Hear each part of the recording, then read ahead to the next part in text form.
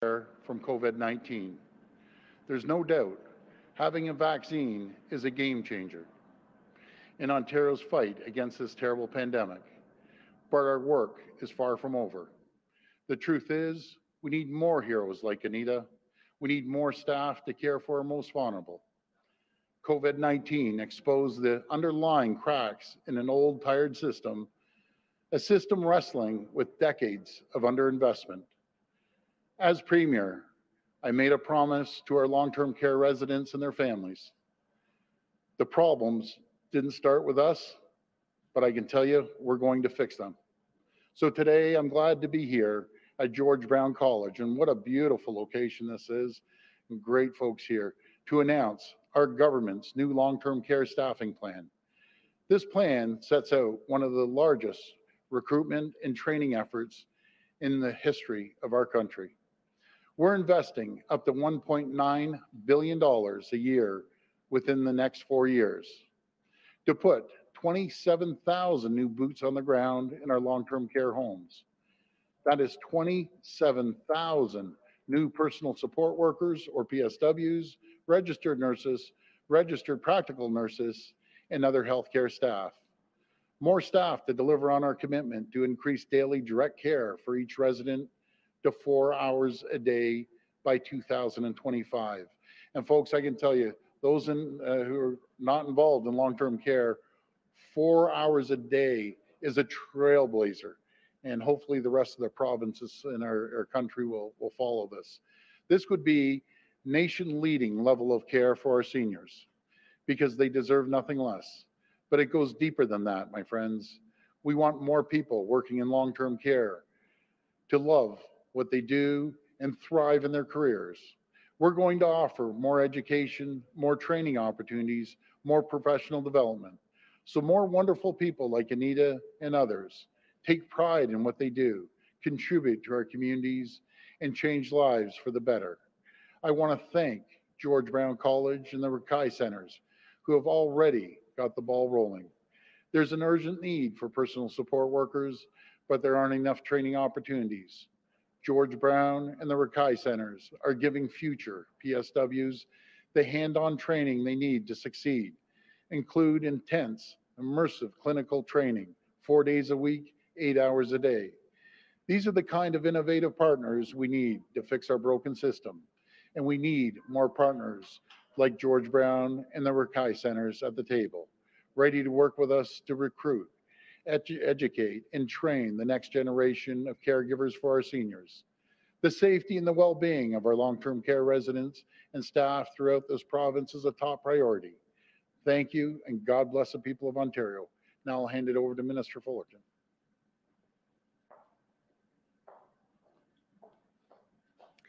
Good afternoon. As a family doctor, as the daughter of a parent who was in long-term care, and today as your Minister of Long-Term Care, I'm proud to be here as we launch our new staffing plan. These have been challenging times, and I would like to express my sincere gratitude to all of our frontline healthcare heroes who work tirelessly every day to support our loved ones. You are the backbone of this sector, and our government knows that to improve the quality of care for residents, we have to solve the long-standing and systemic staffing challenges this sector has faced after decades of neglect and underfunding. Our plan lays out how we will make long-term care a better place for residents to live and a better place for staff to work, and how we will achieve our Canada-leading commitment to increase direct hands-on care for each resident to an average of 4 hours a day. To achieve this new standard, we will be investing up to $1.9 billion annually by the 4th year of the plan, with steps and hard targets set to get us there. We will create more than 27,000 new positions for personal support workers, registered nurses, and registered practical nurses in long-term care, as well as a 20% increase in direct care time provided by other care professionals like physiotherapists and social workers. For current staff, we will work with long-term care employers to improve working conditions. This is a historic investment, and our plan is the result of extensive consultations with industry leaders and resident and family advocates. And I would like to thank my parliamentary assistant, MPP Effie Triantafilopoulos, for all of her hard work the past few months, as she played a leading role in the development of this staffing plan.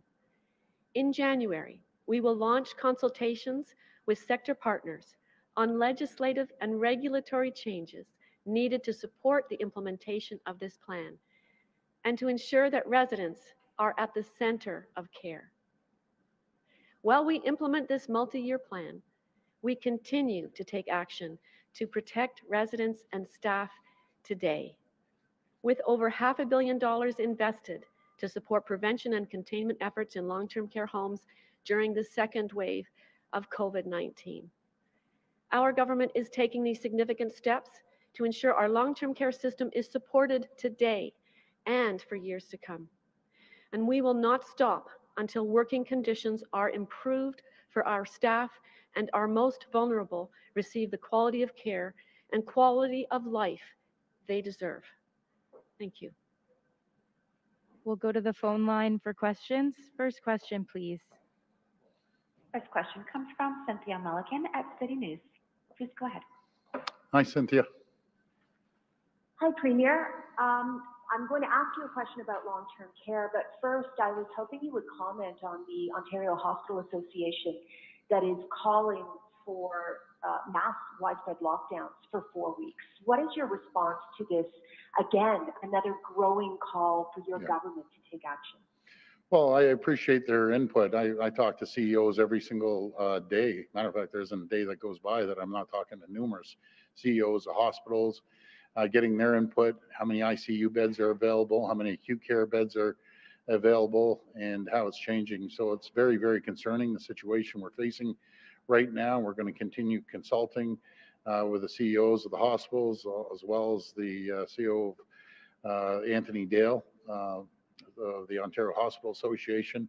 But right now, Cynthia, everything's on the table. And we always take the advice from the medical experts. Follow up?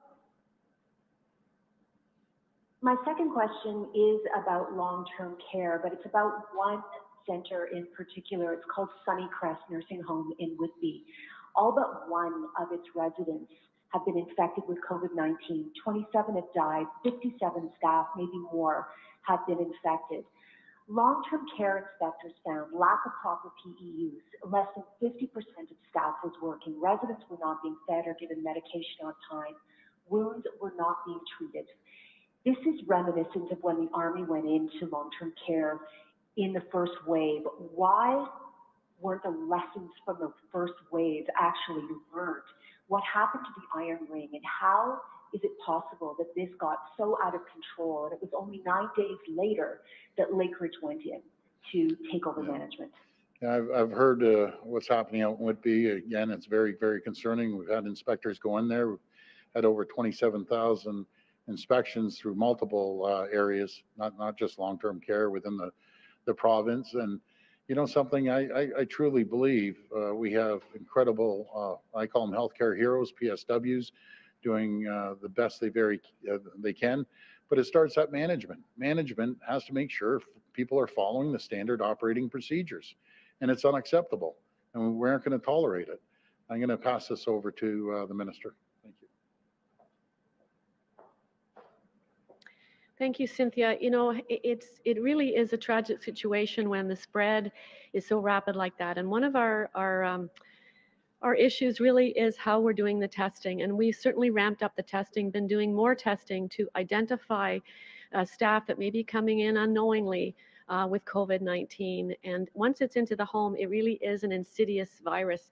It will spread with asymptomatic spread, and it is so important that we take the additional measures for the additional testing that we're doing to keep it out of the homes. But once it really it gets into the home, once there's a first case, so whether it's a staff or a resident, the public health unit of the area is immediately involved, and they are activated immediately Then the partner, usually it's a hospital partner, is involved. So there's the public health, the partner that's the hospital. In some cases, it's another management company. And so what we do is we make sure that the home is supported right from the beginning. So even though a management order or a voluntary management contract might not be signed until a little later, these are immediate measures. But the way we do the testing now is to make sure that we get the test back in bulk. So instead of having a few tests come back one at a time or 5 or 6, we want them to go in, have a quick turnaround time, and get the results back so we know what we're dealing with very quickly. And so that's why you see the sudden surge in cases, because the swabs would have been done en masse. But I want everyone to know that we have the activated partners, many of them involved right away, and sometimes that's not clear. So I want to make sure that everyone understands that. Thank you for your concern. Next question. Next question comes from Lucas Meyer at News Talk 1010. Please go ahead. How you doing, Lucas? Hi, Premier. Thank you very much. Good afternoon. If there are going to be further restrictions in place, are you considering any further financial compensation for people who have to stay home? Well, what we're doing is we're working with the federal government right now to make sure that people are taken care of through EI or other forms. I'm always concerned about the small businesses too. If that time comes, if we have to take further action, then yes, to answer your question very straight up, yes, there'll be additional forms of assistance for small business owners. Follow up? Thank you. And on the health side, it seems we're running out of options to respond to the surge in cases and hospitalizations. In terms of the table, are you considering implementing a curfew? No, I don't think we're there to a curfew, but if we all just stop with socializing and having friends and family over, we're doing everything we can to make sure that this trend, and that's the word I'm using. You see a trend, and the trend continues to grow, and we're throwing everything we can at it.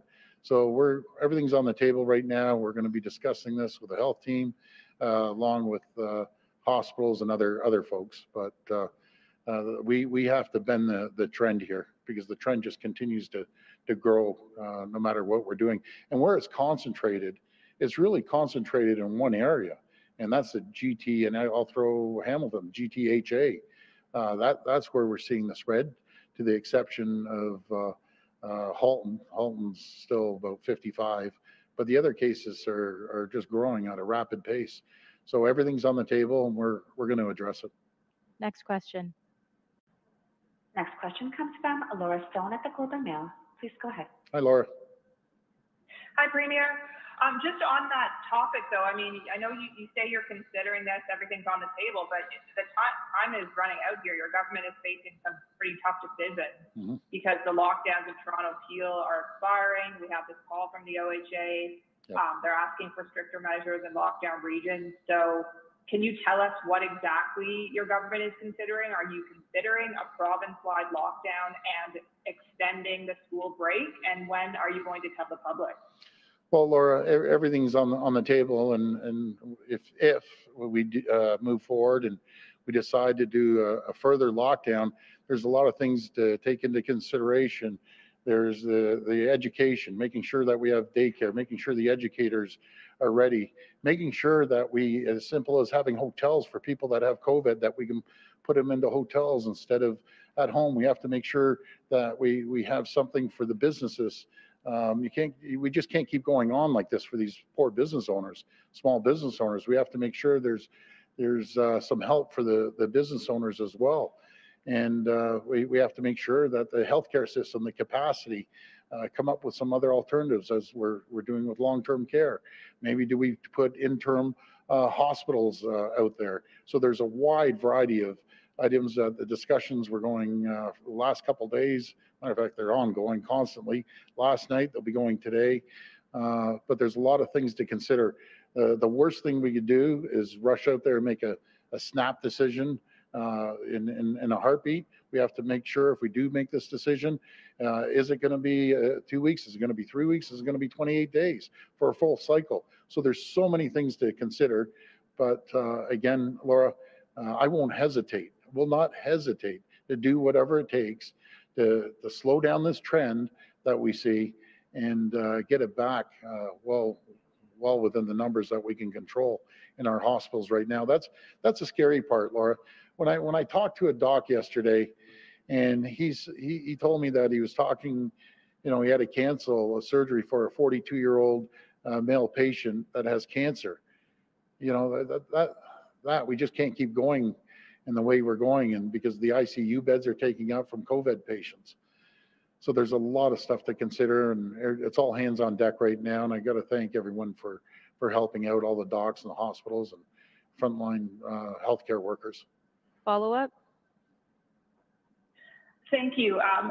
Premier, I just want to clarify, when you're talking about considering, whether it's 2 weeks, 3 weeks, 28 days, are you talking specifically about a school closures? Are you talking more generally about lockdowns? And you also mentioned daycares in there. So if you do choose to extend the winter break, for instance, as Quebec has done, would you also close daycares? And how would you help those essential workers who will have to continue going into work if they have children as well? Well, we'll make sure, as we did before, that we'll have daycare if we make that decision. And I know the Minister of Education has put the schools on notice as well. So it's all hands on deck. We have to be ready for anything, and the trend is moving at a rapid fashion right now. So we're going to be ready. Last question. Last question comes from Hannah Thibodeau at CBC National News. Please go ahead. Hannah, how you doing? Hi, Premier. Thank you for taking my question. Thank I you. really appreciate it. Thank You you. were just talking to Laura there about so Yes. many things to consider when deciding on a lockdown. A lot of the premiers have been saying that this is a tough decision for them to grapple with it. How hard has it been for you deciding to shut down the economy, businesses, to stop the spread of COVID-19, but also considering the damage to people's mental health and even an increase in potential suicide? Thank you so much for asking that question, because I mention that all the time to our health experts, and we have some of the best health experts there is in the country giving us advice.